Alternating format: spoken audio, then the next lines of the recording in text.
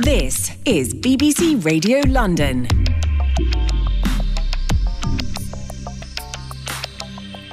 And I'm Jason Solomon, sitting in for Robert Elms with our new jingles. We're going to talk about The Cure with Ian Gittins. He's got a new book out charting the career of The Cure. So if teenage mascara was all your thing and big hair and sort of teenage misery and Camusian musings in pop is your thing, you got to stay tuned for us with The Cure.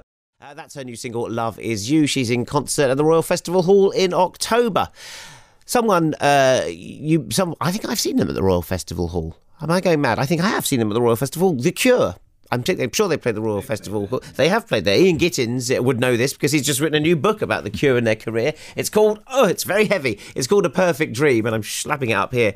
Ian, congratulations on that. They have played the Royal Festival. And of course, Robert Smith curated Meltdown. He did. Only recently. I think it was this year. Yeah. Curated Meltdown, which was a bit odd for Robert, I thought, because he's not really a sort of public-facing sort of chap. He also doesn't do very much nowadays. They haven't made a record in 10 years. They play festivals maybe every second summer. They just clean up and do a little lucrative festival tour. But he's not an active person nowadays. Why The Cure for you? Why? Well, when I was young, I loved them. I've grown up with The Cure. I'm the same generation. I'm the same age as them. And they're the kind of band that when you're 18, 19, they mean everything. Yeah. You know, they're bleeding for you, that they're living your life, that they know what's going inside your head. As you get older, they seem a bit silly sometimes. You think you put away childish things? You put away all that angst? I think that the memory's still there. There's still a fondness towards them, still an affection. We go back, 40 years pretty much, I suppose. Yeah, I mean, you've interviewed them over the years as well. Yeah. Were you following as a music journalist? Were you following them around? Obviously, you were doing everyone who was around. You didn't specialise in one band, but did you go on the road with them? What was your relationship with them? I interviewed them a couple of times. The best time I went down to Jane Seymour's mansion in Bath. The actress Jane Seymour's got this huge kind of palatial place down in Bath with a recording studio, and she sometimes hires it out to bands and musicians, and The Cure just took residence there for about a month while they made one of their albums in the mid-90s. And I went and had an evening with them down there. Robert Smith, to my amazement, is very intense talking about The Cure, because there's a time, although The Cure's music is intense, when they're doing interviews, he was sort of laughing and joking, talking about football, talking about getting drunk. But when you get him on the good mood, he talks about The Cure in a very sort of intense and reflective fashion. So Robert Smith in a good mood, that exists? It exists very much so. Right. Because I mean, so how much was it a public persona? The kind of mascara, the kind of misery, the killing an Arab, the Baudelarian side of them. How much of that was a sort of art school front? I think when it started, he meant it. He meant it, man. That was how he was. He was a very kind of awkward teenager, very sort of introspective. As you go through life, I mean, he said himself once or twice that you can't be 30 years old pretending that the world is against you and that nobody understands you. You look a bit silly, And I guess after a while, he slipped into the comfort zone, as most bands do. You go and you do what you do, don't you? You go and doing what you do. And that's what The Cure did, I guess. But the thing with The Cure and looking through your book is that they do what they do, but they sort of changed when they do what they did, and then suddenly maybe the world changed around them because they seem like a sort of quite a sort of almost post-punk band playing to small sweaty rooms here in London. Then suddenly they break America and they're playing stadium. Well, the strange thing was they're making these incredibly dark albums like Pornography, so made in 1982. And they absolutely were a cult band. The people who loved them, people who liked them loved them, but they weren't particularly wide, had no particularly wide audience. Then suddenly he started writing pop songs, really brilliant pop songs like Why Can't I Be You and The Love Cats. And being Robert Smith, he then started slagging them off. He said, that's not really a Cure song. I don't want to be in the pop charts. So you sort of kind of head off the criticism in advance, because people say you're selling out. Hardcore Cure fans would be saying you're selling out, and then Robert Smith was going, yeah, I'm selling out. He seemed to feel oddly ashamed of writing pop songs with melodies and tunes, which is a shame, because that's the side of The Cure that I like the most. I've always liked the upbeat side. I like this one. In Between Days, The Cure.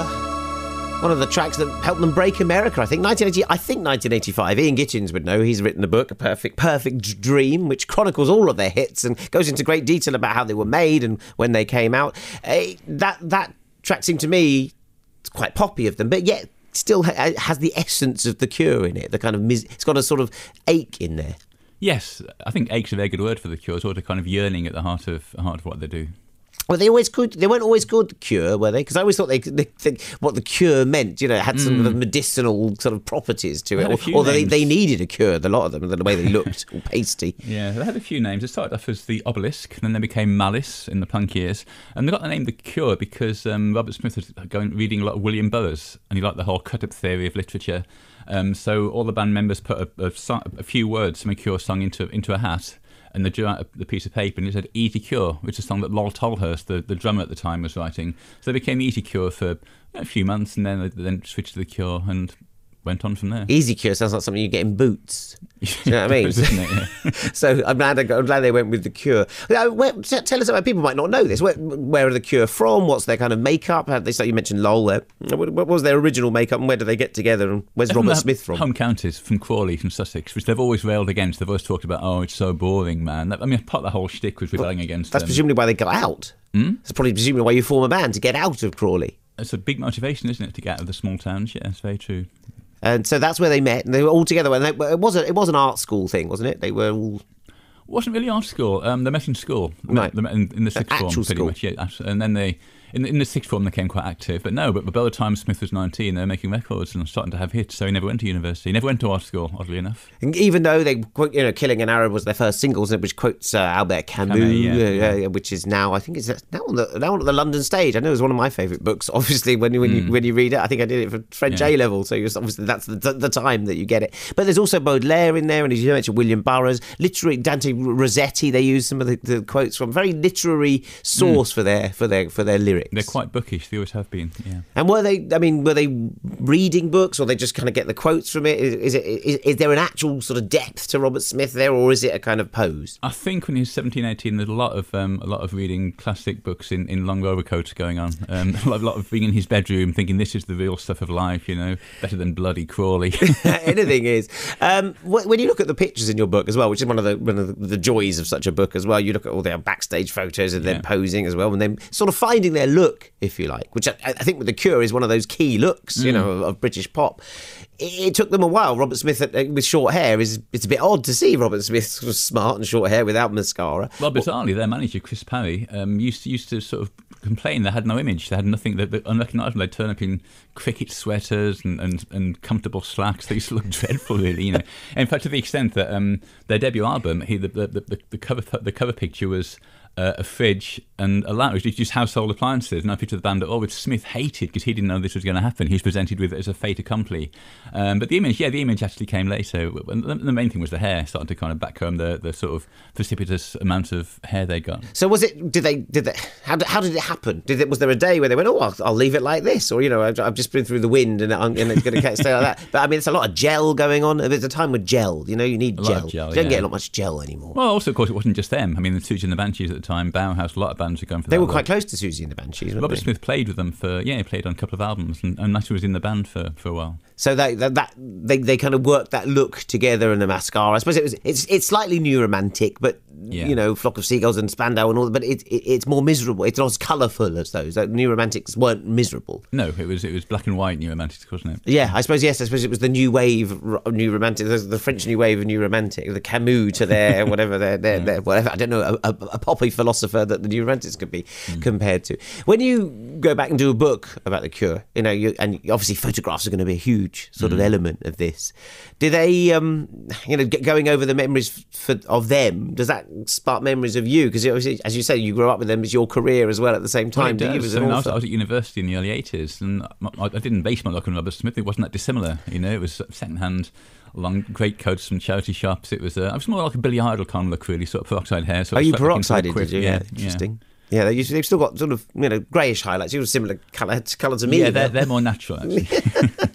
The Cure, what do they mean to people now? I've said, I'm talking about the Cure today. People in the office think, "Oh, I love the Cure," because it takes them back to a certain time. Yeah. Is there a risk with a band like this that they only belong to a certain time, or can we still listen to them now? I mean, In Between Days just now sounded great. Do we still listen to the Cure, or do we want to hear new stuff from them? I don't know. Well, it's really their fault if they're seen as a heritage. I haven't made a record in 10 years. Right. Every 2 years. So I haven't much choice but to listen to the old stuff. Well, exactly, yeah. I think, to be honest, nowadays Robert Smith he's quite lazy. He goes out and tour every 2-3 years. He does cleans up. He gets paid a fortune for headlining festivals. He'll occasionally do an interview and talk about making he said he's making a record next year.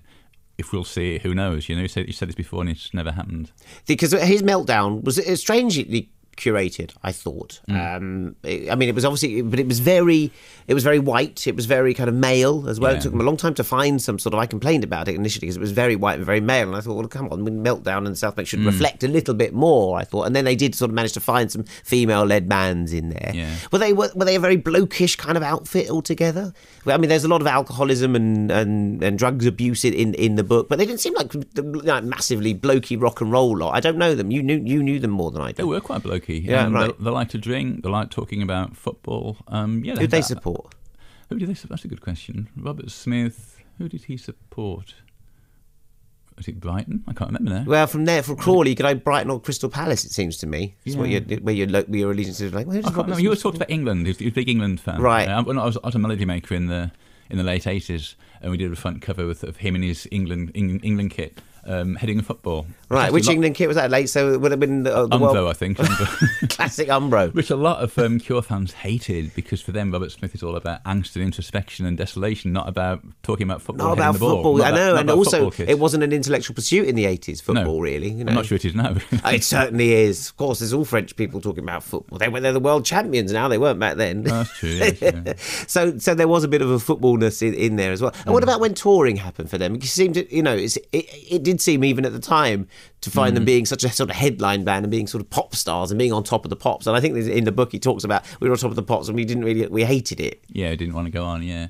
Well, on tour, they drank huge amounts and they took a massive amount of drugs. They were basically Aerosmith. They're basically a backcombed Aerosmith when they're out on tour, which caused a lot of tensions between them. Well, Lol Tolhurst, the drummer who became the keyboardist, basically was an alcoholic for years and years, and until he got kicked out of the band, and then, as you know, sued them in the 90s, in quite a sort of quite an unpleasant court case that went on. Yeah, so they were one of the famous kind of first court cases, weren't they? That's it. That's chronicled in the book as well. It was really acrimonious, the split. It was deeply. What was it about?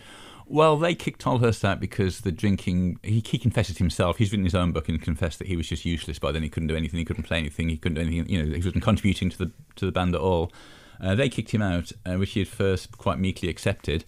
But then, about 2-3 years later, decided that, hey, he wasn't having this. And he went to see a lawyer who advised him that he could be getting more royalties from them than he was. So basically, he sued them for a larger share of the royalties and also over the band name. He wanted to use the band. He said they couldn't use the name anymore without him because he was a founder member. He lost the case fairly resoundingly because, unfortunately, all the dirty washing came out in court, and Smith and Simon Gallup told stories about how useless Tolhurst was. How they used to have to put. I can imagine from the look of them, there's quite a lot of dirty washing, quite smelly as well. Quite fancied, I thought. He apparently used to put little coloured dots on the keyboards. They just put them on so Tolhurst knew which key to press. He was so far gone. It's quite unpleasant stories, really. Tolhurst. Actually, nobody came out of it very well because Tolhurst was obviously a raging drunk for years, and the Cure were bullies. The Cure bullied him. I talked to in the book. I talked to Boris Williams, who was the drummer in the Cure for 10 years, and he's quite candid about how badly they treated Tolhurst, how they used to play practical jokes, they used to ridicule him. He said that they never quite beat him up, but he was getting quite close to that, he said, and that bullying aspect came out in the court case as well. Some people never leave the school playground, do they? It's that theory that when the age you get famous, that you stay that age mentally, and the Cure got famous at 18. So yeah, and I suppose they were. I mean, look, some of the songs are brilliant still, and they sound great, and they're sonically good. But I think there's a sort of mood to them as well, which is very well captured in your book, A Perfect Dream. Ian Gittins, congratulations on that, and thank you very much for coming to talk to us on BBC Radio London about the Cure. I think people like the Cure, so we're going to hear some more of them.